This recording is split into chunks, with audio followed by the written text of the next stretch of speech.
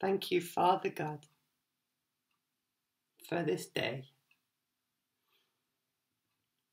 Thank you for your grace and your mercy.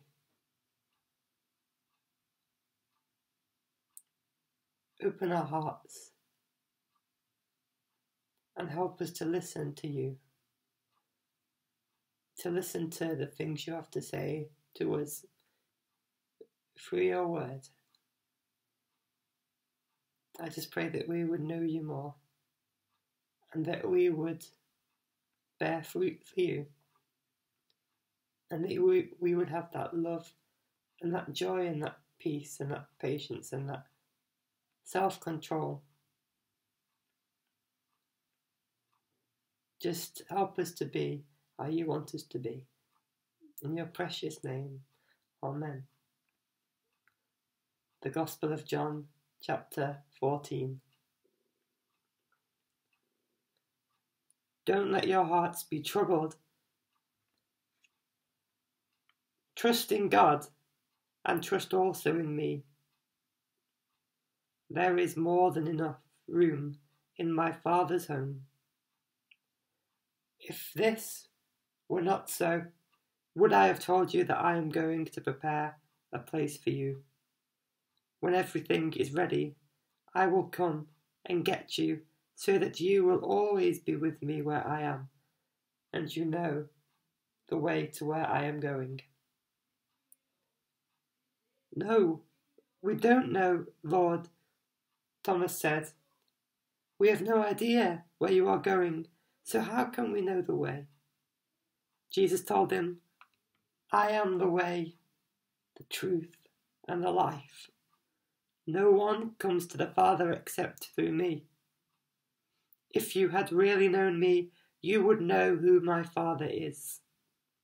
From now on, you do know him and have seen him. Philip said, Lord, show us the Father, and we will be satisfied.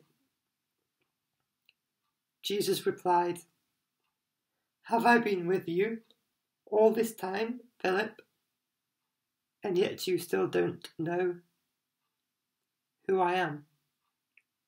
Anyone who has seen me has seen the Father. So why are you asking me to show him to you? Don't you believe that I am in the Father, and the Father is in me? The words I speak are not my own, but my Father who lives in me does his work through me. Just believe that I am in the Father, and the Father is in me. Or at least, believe because of the work you have seen me do. I tell you the truth. Anyone who believes in me will do the same works I have done, and even greater works, because I am going to be with the Father. You can ask for anything in my name, and I will do it, so that the Son can bring glory to the Father. Yes, ask me for anything in my name, and I will do it. If you love me, obey my commandments, and I will ask the Father, and he will give you another advocate, who will never leave you. He is the Holy Spirit, who leads into all truth. The world cannot receive him, because it isn't looking for him and doesn't recognize him. But you know him, because he lives with you now and later will be with you, will be in you. No, I will not abandon you as orphans. I will come to you. Soon the world will no longer see me, but you will see me. Since I live, you also will live. When I am raised to life again, you will know that I am in my Father, and you are in me, and I am in you, and I am in you. Those who accept my commandments and obey them are the ones who love me. And because they love me, my Father will love them, and I will love them, and reveal myself to each of them.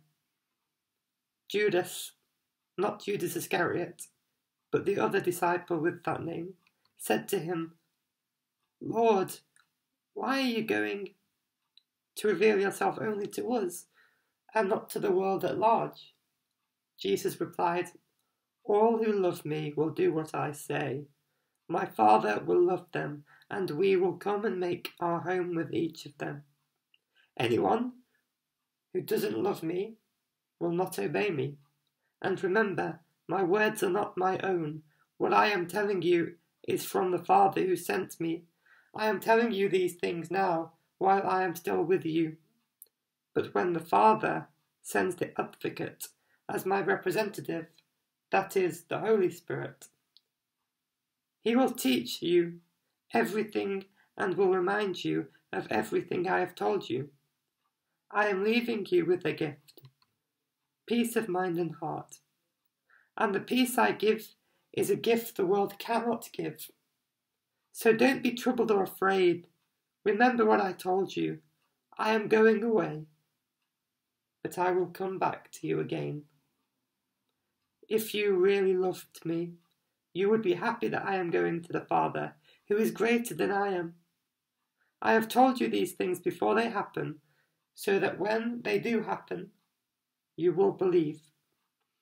I don't have much more time to talk to you, because the ruler of this world approaches. He has no power over me, but I will do what the Father requires of me, so that the world will know that I love the Father. Come, let's be going. This is the word of our Lord. Thanks be to God. Lord Jesus Christ, I thank you that you are the Son of God. You are truly God. Jesus, help our love to you not to just be lip service. If we truly love you, we'll do what you say.